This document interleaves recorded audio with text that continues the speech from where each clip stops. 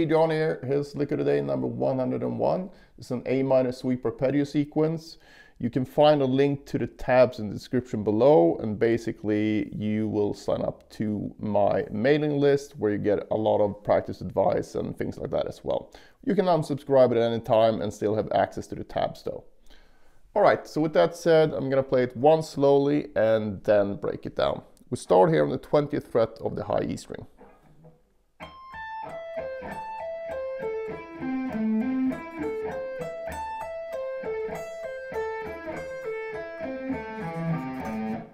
Alright, so we're going to go through a few different positions here and basically cover the whole neck with this A minor arpeggio.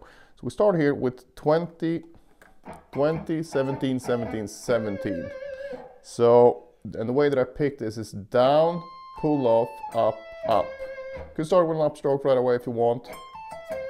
Either way works because you have the pull off, so you have time to choose whatever pick stroke you want. So down, pull off, up, up, and we move down to 17. So we're gonna have 17, 12, 13, 14, 14, 15, 12. Then we're gonna go back again, so like that, and actually repeat the top three strings again. So that whole arpeggio goes like this. Starting with a downstroke because we're coming from the upstroke here, so need to hit that with a downstroke.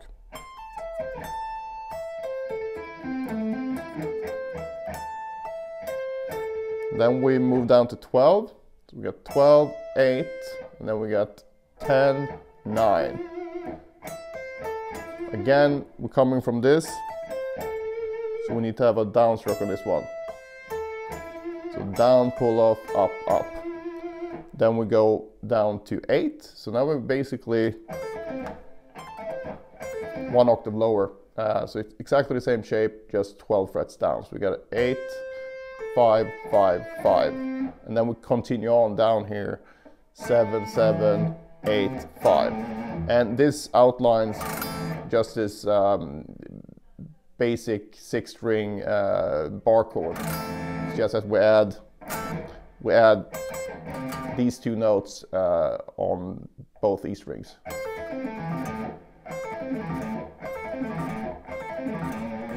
So again from the beginning.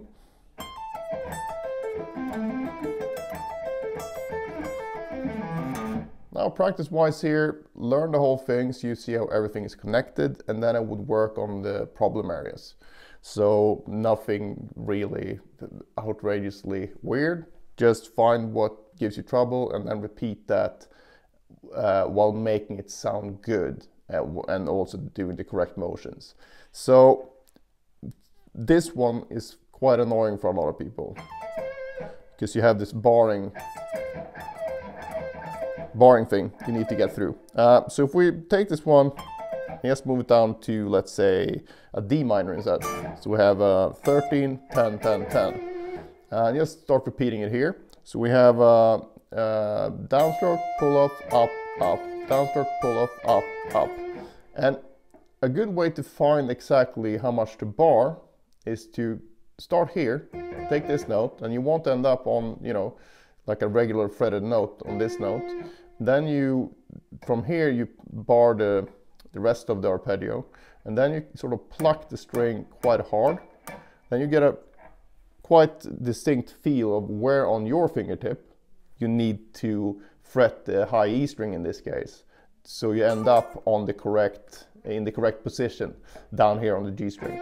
Because it's very easy to not do that, and then if you're not used to playing these, you're going to probably overbar or underbar sometimes. Underbar just means that you're not actually reaching the G string here, right? So this is a really good way to find out how to perfectly start a bar from a higher string for your hand and your fingers. So you basically take whatever bar you're working on. In this case, you know, we have this one.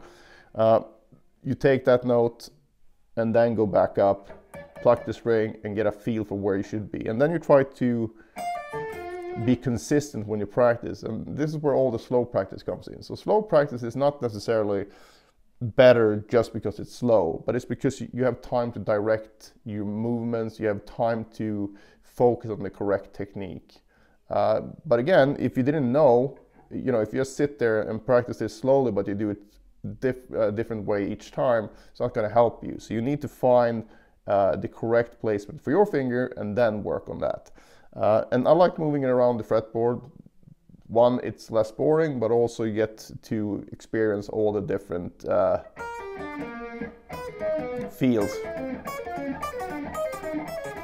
And once you've done this for a while, and when you work on these arpeggios, it really will feel weird to you if you overbar or underbar it. So you will find this barring quite intuitive after a while. But it's an informed intuition because you form the habit, right? So really make sure that you're consistent when you practice this. Another tip here for the articulation is to cut each note short. So if we do this one, for example, just go like this. So I'm not bouncing the fingers, I'm just letting go of the pressure. So this one I don't, because I want to do the pull off. But as soon as I hit this note, I try to just release the string so it doesn't ring.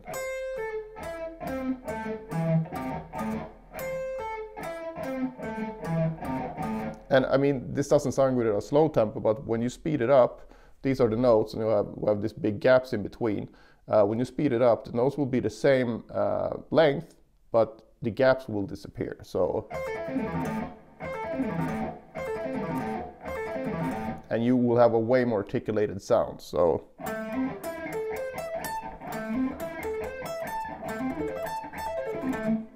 if you have trouble with strings ringing into each other, this can really be a game changer for you. And another point about the rolling technique here is that it's depending on your finger, you're going to do some of this where you sort of press it in a bit, but you can also and should help by pushing your wrist back and forth. So, because what makes this rolling technique work is that we actually only really fretting one string at a time. So we're trying to sort of roll over that string, and that's a timing thing like everything else on guitar playing. But if you look at my wrist now,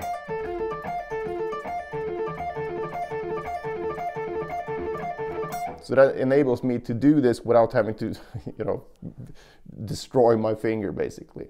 And it's really good because people will have different abilities to, how bendy their fingers are. But you can always do this wrist compensation thing. So give it a try if you haven't had any luck with this before. All right, that's it for this one. If you have any questions, just post them below. Otherwise, I hope you enjoyed it and see you in the next one.